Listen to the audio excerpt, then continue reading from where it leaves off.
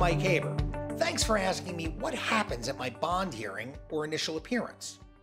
Several things happen at your initial appearance or bond hearing. First, the judge is going to inform you of the charges against you. And then the judge is going to review the initial police report to determine whether or not there's probable cause for the charges.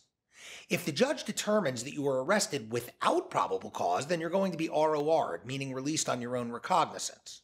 However, if probable cause is found to exist, then the judge is tasked with establishing whether or not you are entitled to pretrial release. And if so, then establishing the conditions for your pretrial release. If you're charged with a non-bondable offense, or if you have some other hold on you, like a bench warrant or a fugitive warrant or a child support warrant or an ICE hold or any of a number of other possible detainers, or if you were either on probation or out on a pre-existing bond at the time of your arrest, then while you may get a bond on your new charges, because of your particular circumstances, you probably will not be released from custody. If this happens, the judge is going to make sure that you're represented by counsel, be it private or the public defender. And after that, your lawyer and anyone else who's present on your behalf is going to be afforded an opportunity to speak to the court as to your status. It's important to know that you're not required to say anything at all at your initial appearance.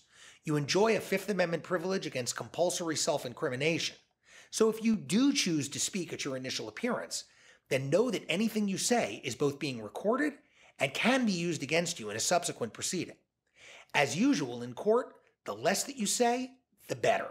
So if you do speak, please limit yourself to things relative to your release, like for instance, your ties to the community, your family and health or work issues, legitimate reasons for you to be let out of jail, and whatever you do not discuss the facts of the case. That said, I thank you for your question. I appreciate your having asked it, and I invite you to ask me more. Please remember that at HaberPA, it's all about reasonable doubt.